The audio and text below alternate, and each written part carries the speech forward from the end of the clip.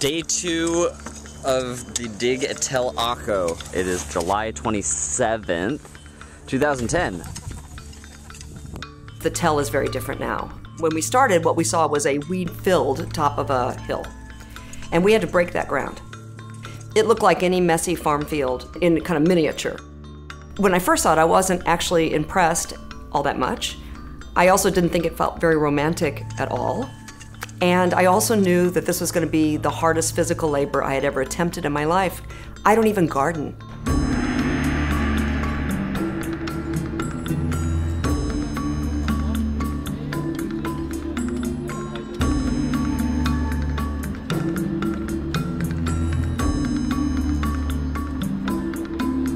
I started the very first year that it was advertised, but it wasn't because I saw the advertisement.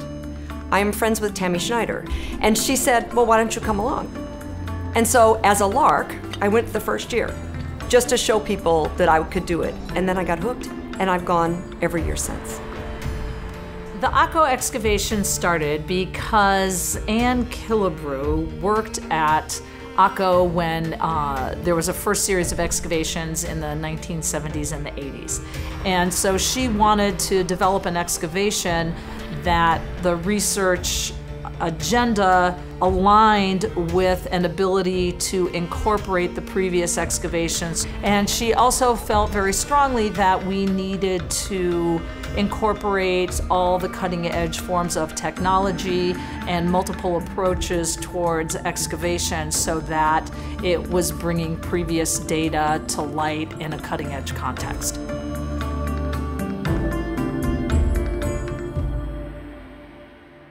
How did I get connected with Akko? Well, I happened to be sitting precisely in the office where I am right now, and Tammy had mentioned to me that she was thinking of starting up this new project in Akko.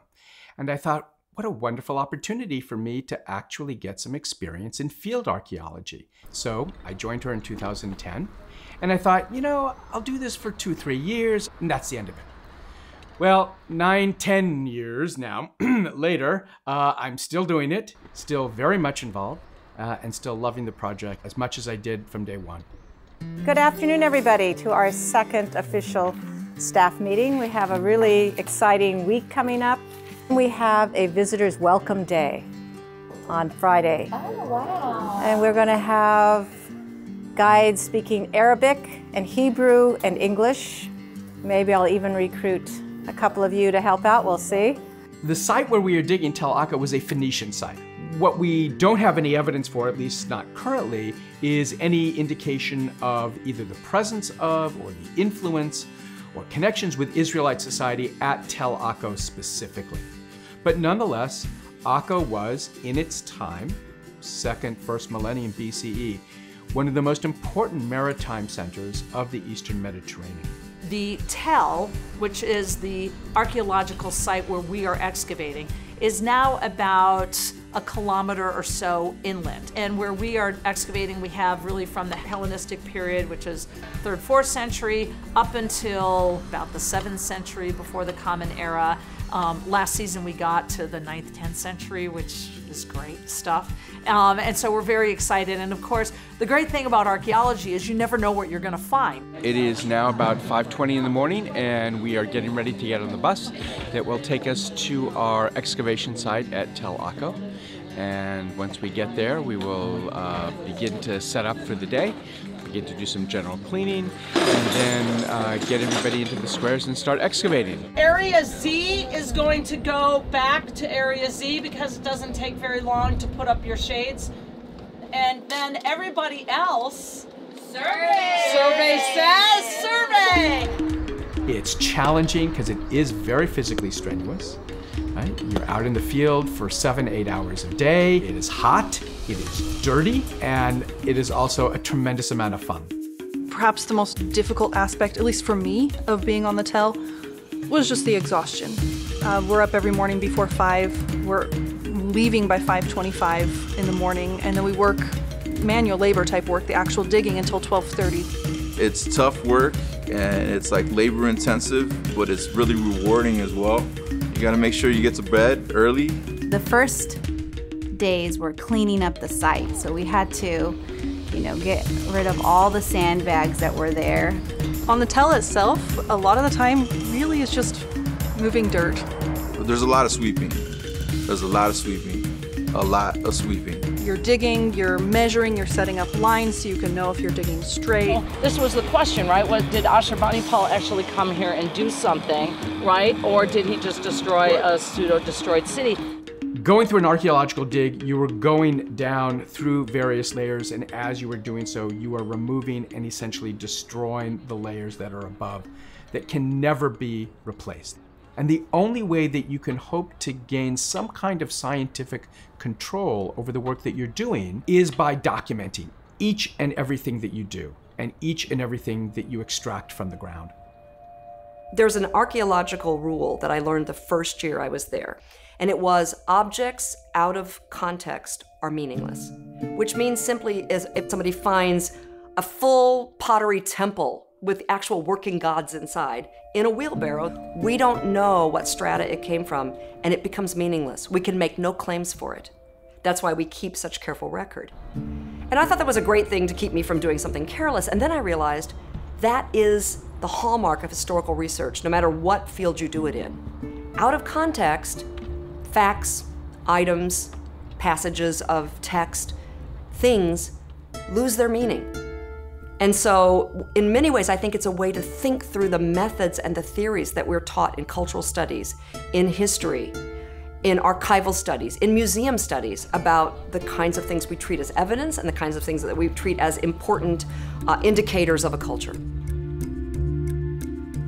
So often, we look at religion as its own separate phenomenon and forget that actually religion is intricately connected with culture and with society and with economics and all of the other forces that make a community or that make a people or a city.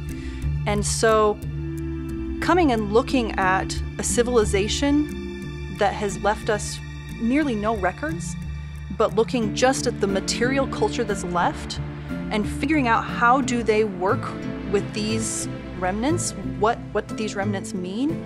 I think that ties well into religious studies, because a lot of times we're looking at religious studies and we are looking at remnants of ideologies or remnants of cultural practices. And so in a sense, in religious studies, we do a little bit of archaeology as well. What are these remnants meaning? How are they being interpreted? How is society using them?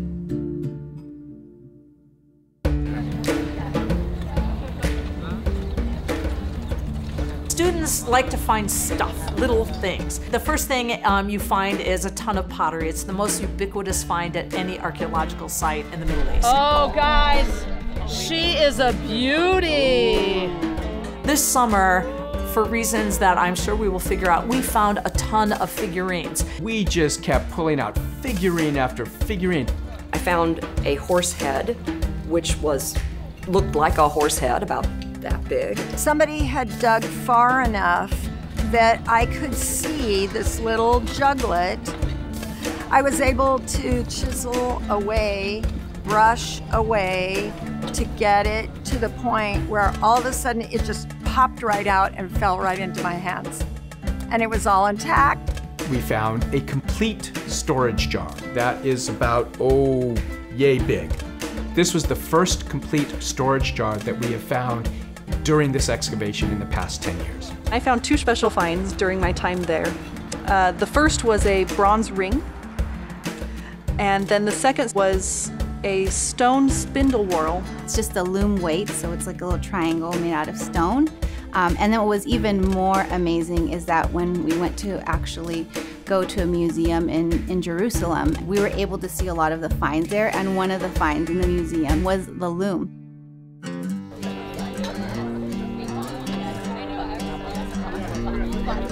At 4 o'clock, we wash pottery until 6 o'clock, and yes, we wash pottery for 2 hours straight. People hang out, they talk, they bring music. I like to sit in my corner and listen to my oldies music. Just like my dishes are different than the dishes that my mother purchased versus my grandmother, so too in the ancient world the same thing happened. And so actually we can get a better notion of what date any particular level was active based on the pottery assemblage. A lot of people think that carbon-14 dating is scientific and therefore the be-all and end-all, and that will give you a specific date.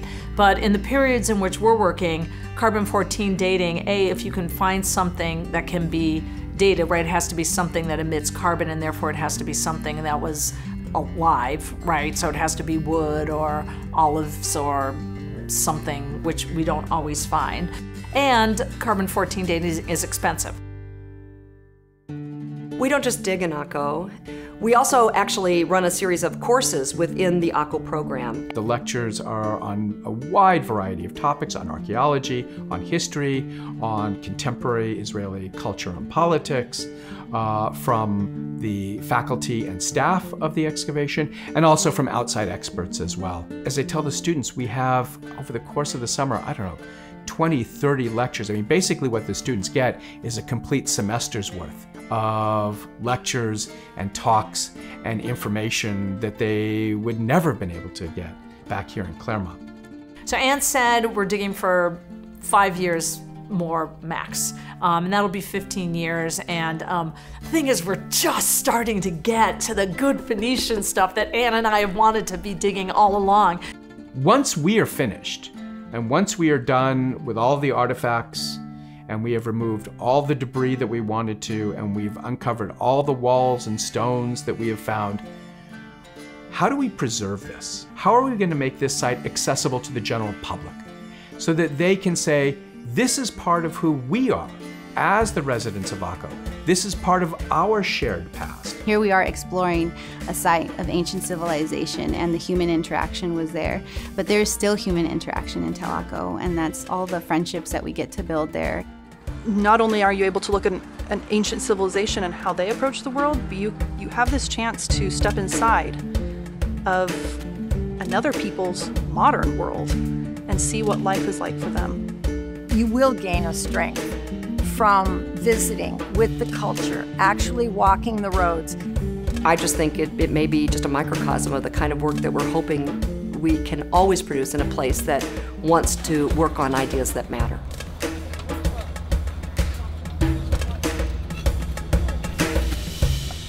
We can't stop now.